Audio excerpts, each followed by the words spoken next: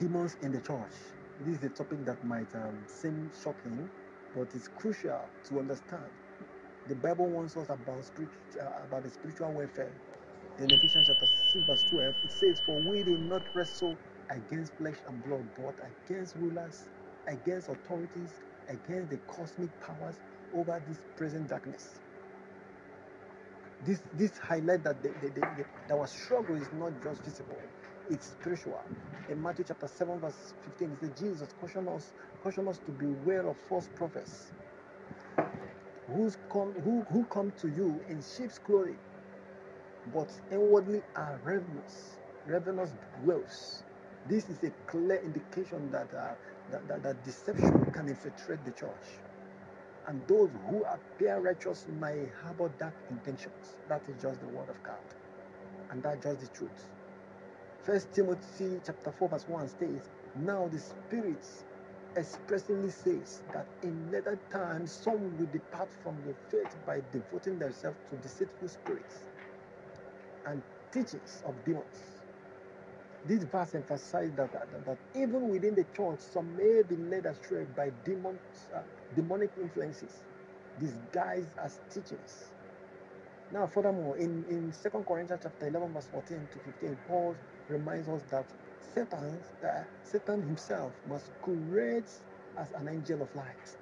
So we must remain vigilant as a child of God. The presence of demons isn't just about possession. It's about influence. We have seen what is happening around the world. The great musicians are now infiltrating in the church, subduing men of God. You see, with their influence,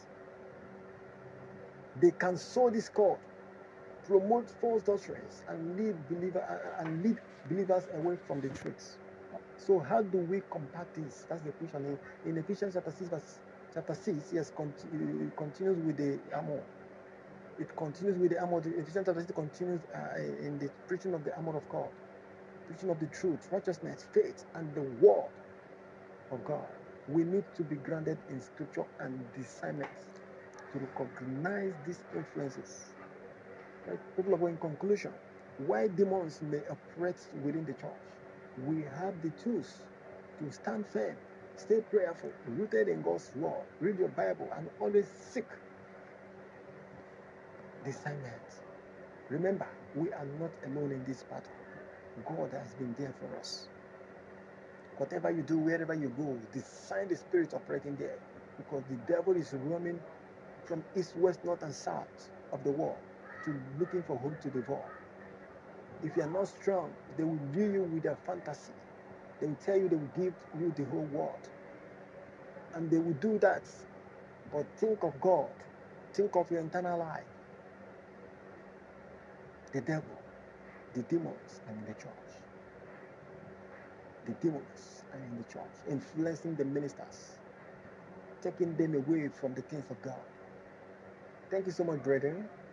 Please be mindful about the demons that are in the church. They might come in many ways, in sheep's clothing, giving you worldly things.